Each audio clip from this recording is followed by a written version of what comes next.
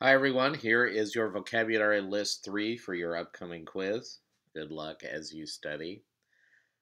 The vocabulary words I'm beginning with are on page 35, and please note that I'm skipping a few here and there just to make your life somewhat tolerable.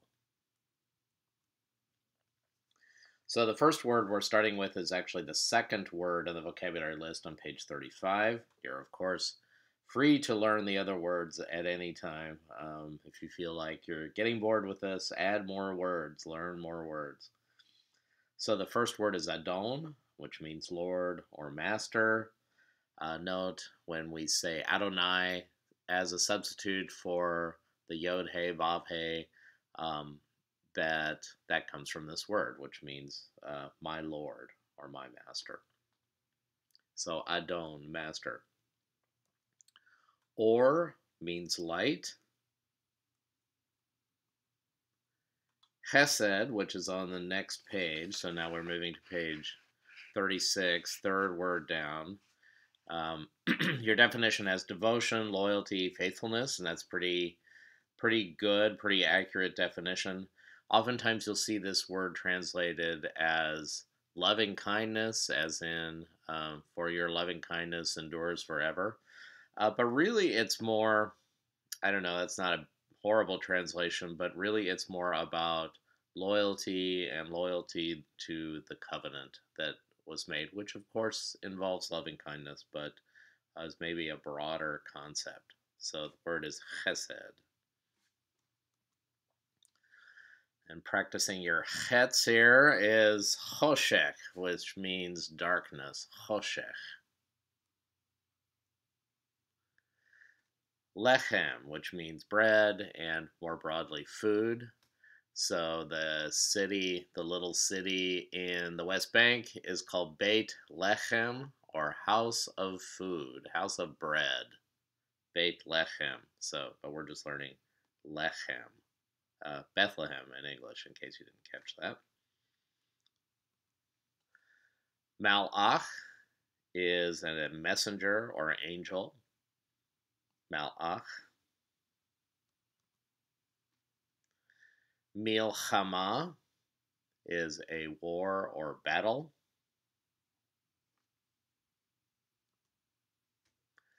Makom is a place. And if you look at the root for makom, it's kof vav mem, so you get rid of the initial mem there, and you're left with kof vav mem, which is the verb or the root, which develops into the verb, which means to stand up. So a makom is I guess literally a standing place, but it just more broadly means place, any place. Sus is a horse.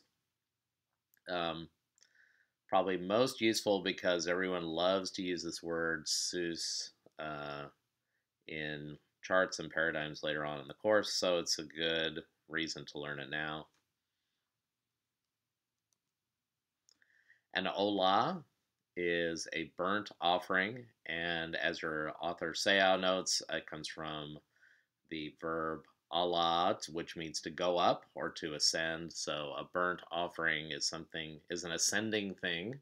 It's something that goes up in the air, and really it's a participle that has developed into a noun ultimately. So it's a going up thing which has come to mean burnt offering.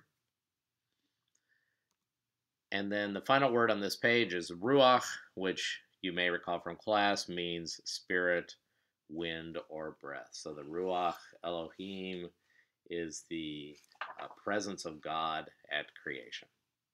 So that's it for that page. So let's next flip to page 44. We have a lot of very common words on page 44, which are great to learn. So the first word is Av, which means father. And note that its plural is Avot. You don't need to know this for the quiz.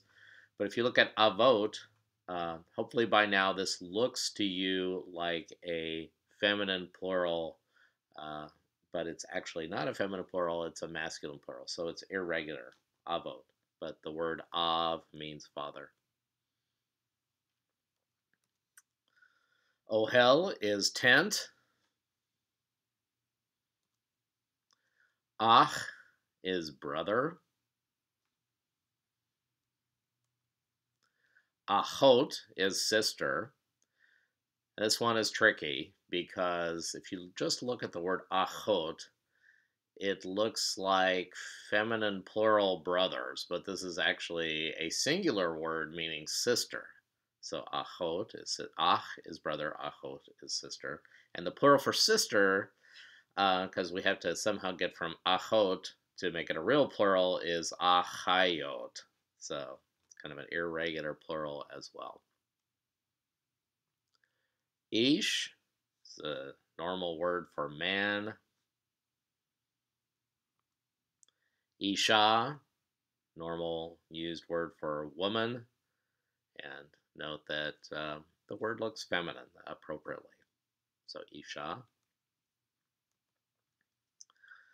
Bait, which means house. Very, very common word in biblical Hebrew. It can mean a physical house, but it also can mean things like household or refer to institutions or dynasties. So it's a very broadly used word. Bain is son. And note that banim are sons, so there's a little bit of a vowel change there in the plural. Bat is daughter, and note that it has an irregular plural banot, which looks like plural feminine sons, which I guess if you want to think about it, it kind of works. But anyway, bat and then the plural banot. So bat means daughter. Har is mountain. Yom is day. And note that the plural is yamim. Again, you don't need to know that for the quiz. So Yom, like Yom Kippur, is the Day of Atonement in Judaism. So if that helps you remember the word. Yom is day. Not to be confused with Yam, which is sea. So don't confuse Yom and Yam. And then skipping down, we go to Ma'aseh, which is a deed. Excuse me. So if we get rid of the initial mem prefix, we're left with ayin, sin, hey as a root, which is our very, very common verb, which means to make or do. It appears all over the Old Testament, the Hebrew Bible.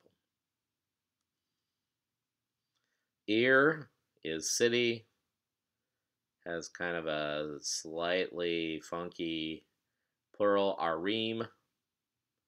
Seems like in most languages, the very common words are the most irregular words.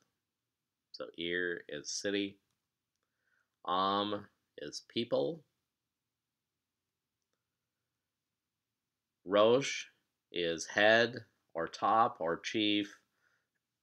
Excuse me, and we use this root to make words like first or beginning or the guy that's in charge of something. And unfortunately, it's usually guys that are in charge of something in the Bible. And we have Sar, which is commander, ruler, or prince. And you maybe remember this from our root exercise. We looked at the word Sarah, which was princess, so this is Sar, prince. All right, next we are flipping to some more words. Yes, more words on page 75. So moving down a bit, Gadol means great or large. Chazak means strong or powerful, or something that's very firm in texture. It's very chazak. Chai, it's a little confusing adjective which means alive or living.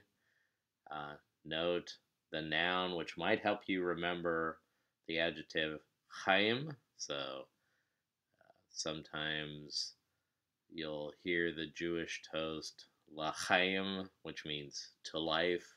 So the le means two or four, as you learned last week, and chayim is life.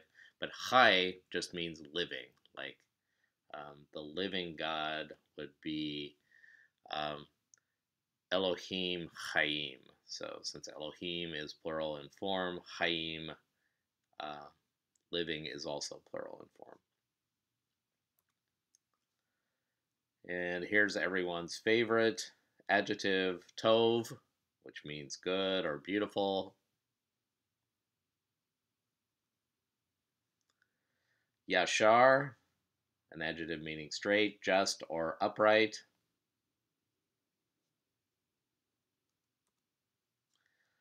Kaved, this one's a little difficult, meaning heavy, severe, or important. So somehow the ancient Israelites connected the idea of being heavy with the idea of being important. And I guess we sort of have this in English as well. We have the idea of when we're discussing weighty matters, we're discussing something that's very serious or important. So the Israelites have this same idea that that something that is weighty or heavy is important or serious or kind of weighing down on us.